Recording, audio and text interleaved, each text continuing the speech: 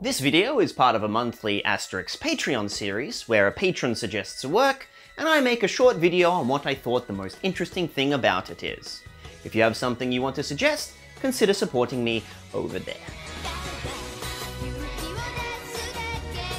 It's interesting that society in Mahou Tsukai Tai views magic as nothing more than a shallow novelty. At first it seems a little odd that it's so dismissive, that they think of magic as nothing more than some sleight-of-hand party tricks.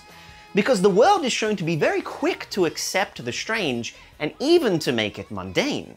The premise is set a year after The Bell appears, a giant alien spacecraft impervious to all of humanity's coordinated attacks. And because it remains passive and only observes until provoked, everyone has just already accepted it as part of the everyday, the new normal, if you will. And the ending, spoilers, shows that the town doesn't even bat an eyelash at the giant sakura tree now constantly raining down on them, as everyone still commutes to work and school like normal, family members shouting, "Be careful not to trip on the petals," with the same nonchalance as a Hokkaido mother warning their children about the snowfall.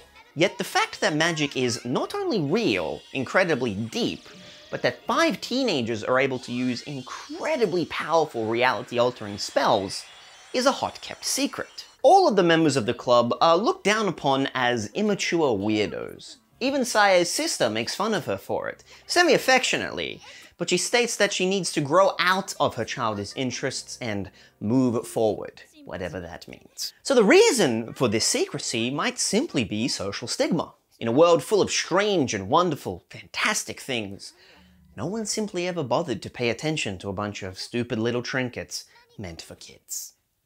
And in this way, what the fuck was that? I think you can draw a pretty easy parallel to the experience of being an otaku. There is very much a deliberate irony in portraying their rival club as the manga club, a group led by the most beautiful, powerful, popular, rich girl in the entire school, with dozens of adoring fans, the teacher literally shilling them out to the rest of the world. In most other works, the reverse is true, where the protagonists are the plucky anime club down on their luck that have to fight against the Ryaiju student council, especially in the 90s, with the moral panic over otaku brought upon by Miyazaki Tsutomu still very fresh. In the eyes of the school, manga is probably as frivolous a topic as magic, yet they are consistently given much more favor over the Magic Users Club. Probably because the leader has these big old bazoombas like, whoa, she got back problems later in life. It reminds me of the scorn and derision that the proto-moe bishoujo artists of the 70s and 80s got, being told that they should be focusing on more rugged, realistic, and, importantly, socially acceptable gekiga. The club president in question, Miyama, constantly bullies the Magic Users Club president, Takeo, over magic. But very common to bullying, magic isn't the root cause of the bullying, simply the latest ammunition she has. When roped into performing simple classic tricks at her party, she and the other guests of the manga club seem reasonably impressed and entertained, like a casual viewer enjoying an accessible action show or a feel-good movie. But they enjoy it simply from the sheer novelty of it. It does kind of hint that the average person could get into it, but only if they gave it a proper chance or experienced it under the right circumstances. If you flipped the story and made the Magic Users Club into an actual manga club, then the characters' personal motivations and arcs would still make perfect sense. Saye had a huge, profound, emotional experience with it in her childhood that inspired her to chase it through her life. She has huge potential, but struggles with self-doubt, clumsiness, and societal expectations. Akane is naturally gifted, but largely absent and disinterested, skirting her duties so she can goof off and go on dates. It seems like she joined the club solely because she had to join a club, and she picked the one that would let her bludge the most. Both Nakana and Aburatsubo mainly joined solely to be close to their friends and crushes. And Takeo, the most devout magician in the group, found magic as his shelter from abuse and ridicule.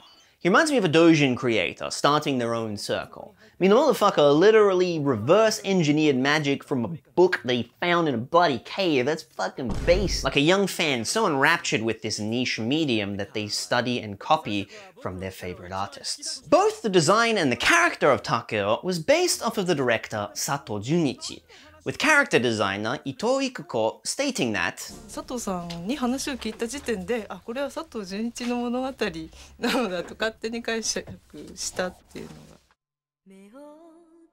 Now, of course, fans and their relationships to otaku media come in all shapes and sizes, and not everyone escaped to manga from abuse or faced ridicules from their toxic peers. Like, certainly not me. I'm also not suggesting that this is 100% definite proof that the staff involved and Sato himself definitely had these experiences. And the magic could be read as any hobby or any interest that is even slightly on the fringe of society. However, considering the medium itself that is conveying the story, and the body of work of the staff involved, I think it's not that much of a stretch to imagine that some of those social pressures and experiences with those social pressures seeping into the story itself. Also, Magic Users Club is about having a hobby is a terrible title. Come on man, cut me some slack. I do at least try with SEO. I know the numbers don't say otherwise. Please help me. What am I doing wrong? Sato often talks about realism in his works. For him, everything has to reflect reality, even though the vast majority of his works either feature magic or set place in a very fantastical world. This is easily seen in things like the opening scene having no sound because it's set in space, the robustness of the animation in regard to motion and counter motion, and going to a school playground and sitting on the jungle gym to get a feel for how much your balls would get squashed when riding a broom.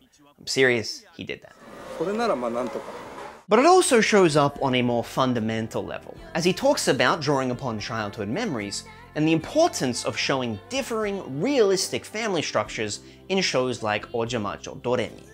If you have a group of anime creators, who are also anime lovers, making a show about a group of kids in a subculture that's widely known yet misunderstood as just a pursuit for kids, it's not hard to see where the rest of that realism went.